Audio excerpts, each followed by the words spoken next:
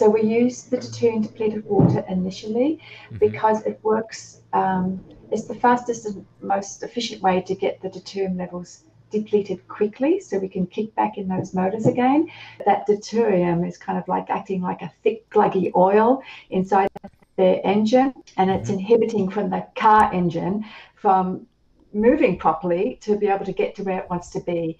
And so this extra load of deuterium is doing the same thing inside their cells. I want people to be able to picture the tiny little cells not being able to function properly and produce cellular energy, which is what's required for all these great things to happen.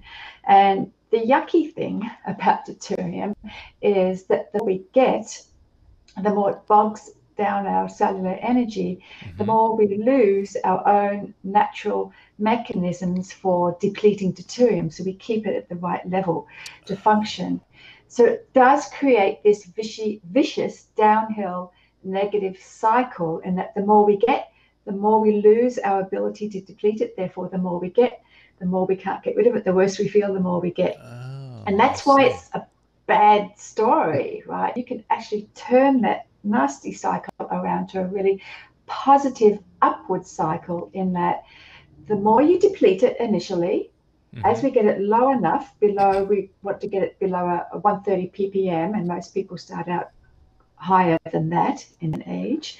So once they get it below a certain level, they're not inhibited. They have enough cellular energy now to kick in their own natural mechanisms for depleting it.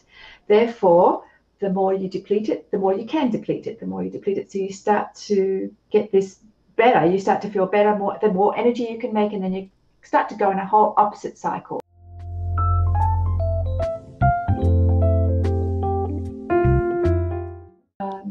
Young guy with stage 4 colon cancer, who we referred to an oncologist, and he went through quite a bit of chemo, and he called me and said, Dr. Cooper, I'm in remission, but I didn't lose my hair, and I didn't have any of those horrible things happen to me that I heard that it was going to happen, because as you deplete your deuterium, you do have more cellular energy, so you don't get as much fatigue or the chemo brain, things like that.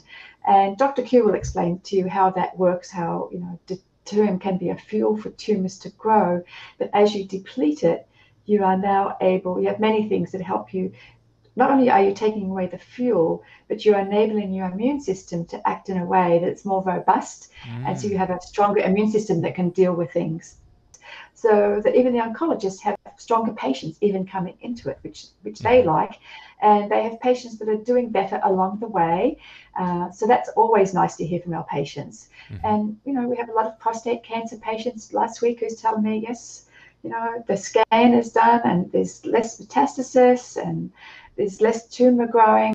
I mean, all the patients are just thrilled to hear that, because they haven't been hearing that so much.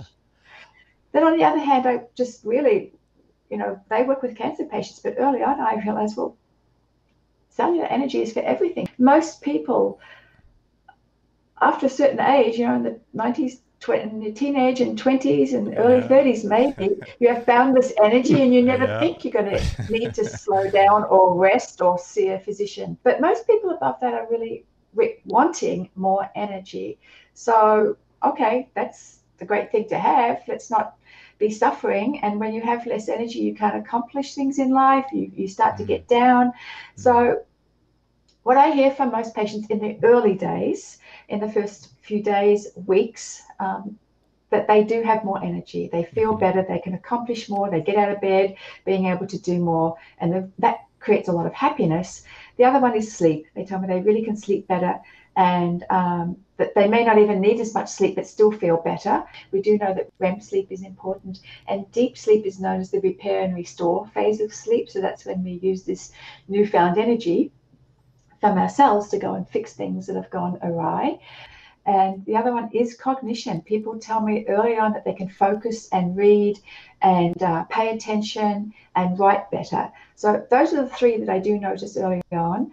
We've had quite a few patients who have a lot of strange diagnoses, like combinations of things like Lyme's and EMF sensitivity. And these people have had to really move away from their lives and sometimes their family and are living in a tree somewhere practically because they just can't deal with the world the way it is. Their body's broken down and it's not strong enough. And we've had people write to us, and in increments. In the beginning, my pain is better, I'm doing better, and then down the road, oh, I'm moving out of my tree, and I think this is the most amazing thing. And thank you for sharing deuterium depletion with me, because now I'm making my life about deuterium depletion, and I'm going to raise pigs in a deuterium depleted manner so I can be a part of this, sharing this with everybody.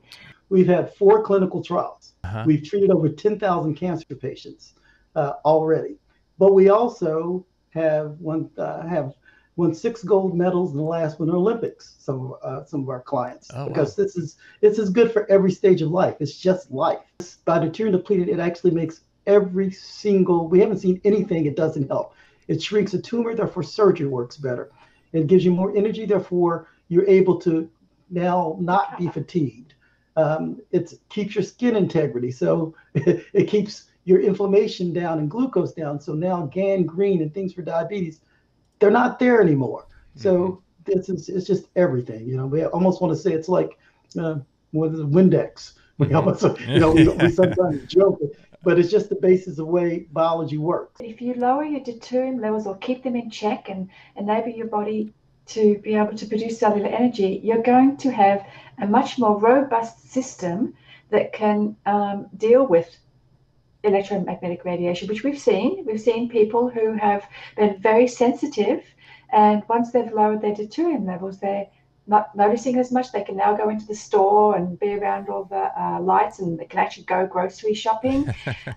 So a lot of these things we can't run and hide, really. I mean, this is the way the world is. What we can change is our deuterium levels, and that's how we have the power to be able to live in a world that we don't have a lot of power control over. So right. But if we focus on that as number 101, yes, of course, if you're sensitive, you're going to reduce your exposure as much as you possibly can. But sometimes you're not able to do that. But you can. Yes, we are breathing in deuterium, but the doctors have also created masks that can really reduce how much we're breathing in if it's in our environment. And we do have control over what we put in our mouth and what we drink. So we have a lot more control over managing our deuterium levels than we have control over anything else. Yeah, and it's interesting, the glyphosate, the way they work is they actually go into the TCA cycle and they take out one of the pathways that make metabolic water. That's the way they work. That's why they're bad for you. So now your body can't make metabolic water. That's how it kills the plants, how they use it as a weed killer. That's what it's for. We were in Australia, and we were in a zoo, and we saw the Tasmanian devil. Yeah, the Tasmanian devil, and they have all tumors on them now. Facial tumors. Yeah, facial tumors. Really? They're blind, so they find their way around. They clean up the floor of the bush, really. They find their way around with their face, their noses. And so all of this, the foliage stuff they use, just like glyphosate, that's what actually gives them cancer. So we talk to them, and now we're going to do a study where we give at least the ones in captivity deuterium depleted water so they don't disappear. So we were able to cure cancer in Tasmanian devils. So we're happy with that.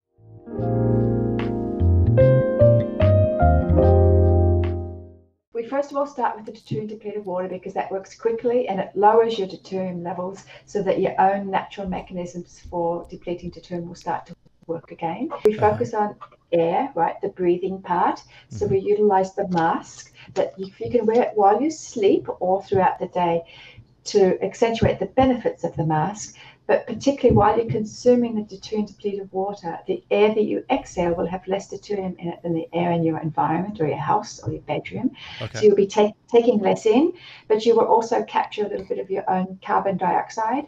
And carbon dioxide triggers your hemoglobin to release oxygen to your tissues. And that's very important. I mean, higher oxygen in your tissues is an indication of how robust you are and how you can really become stronger. Cancer cells don't like oxygen. That extra oxygen also is a deuterium binder, so it grabs a hold of it and it doesn't release it until you excrete it. So the breathing part is really the exposure to the what's going in through the nose is taken care of that way to reduce how much we're taking in. The food part, we really teach people how to eat a deuterium depleted diet.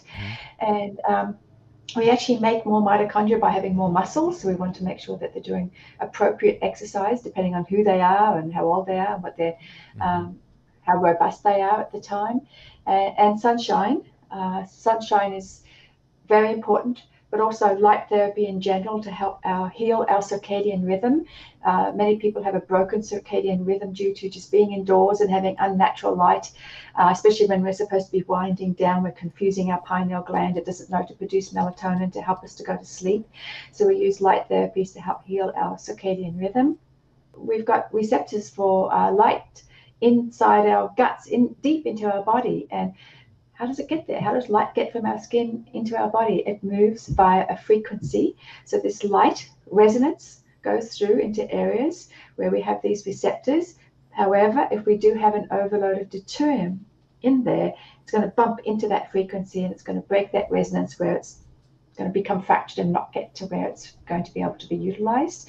So it kind of is a little bit of a catch-22 sometimes as we do take these other methods of eating and breathing and moving in a way that we deplete it, then, you know, it can kind of start lowering it itself and fixing things by itself.